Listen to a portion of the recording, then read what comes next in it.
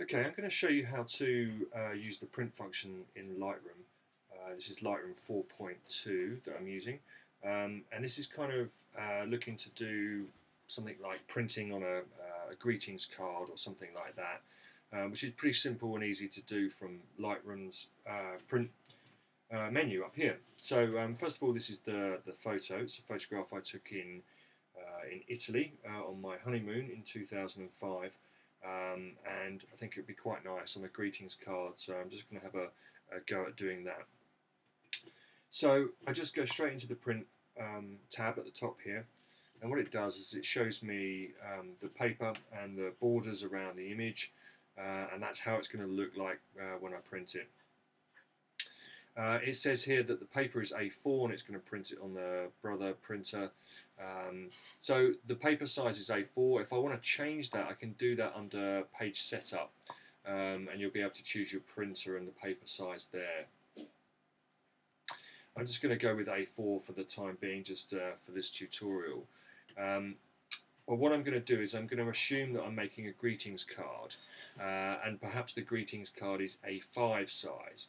So of course when you buy that greetings card paper, it comes as an A4 sheet already scored, ready to fold in half to make an A5 greetings card. So we need to be able to get the picture rotated here and then moved over to the right hand side so it appears on the front of that card. It's always good, by the way, just to test this on a blank sheet of paper before you actually put your real greetings card into the printer, just to test everything's the right way round and what have you. Okay, so you'll see you've got lots of options down the right hand side here in the print menu.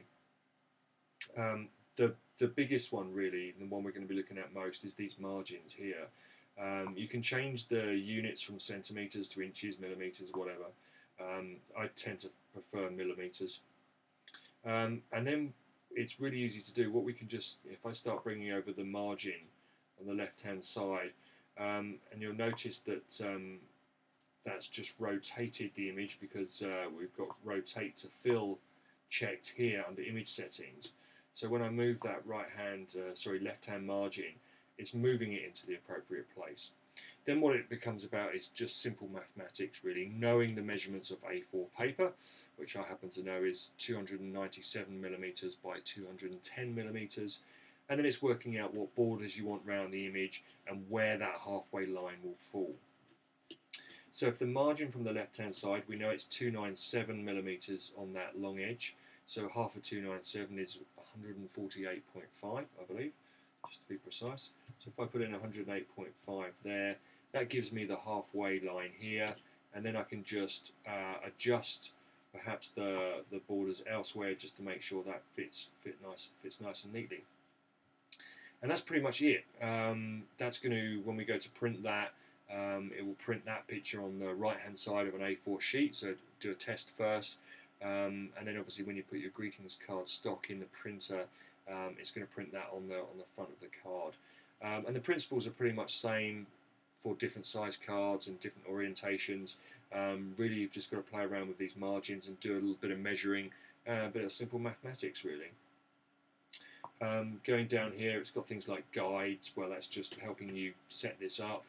A page background colour, no, we're not going to do that. Identity plate for putting on a sort of a watermark and things, no, we don't want to do that.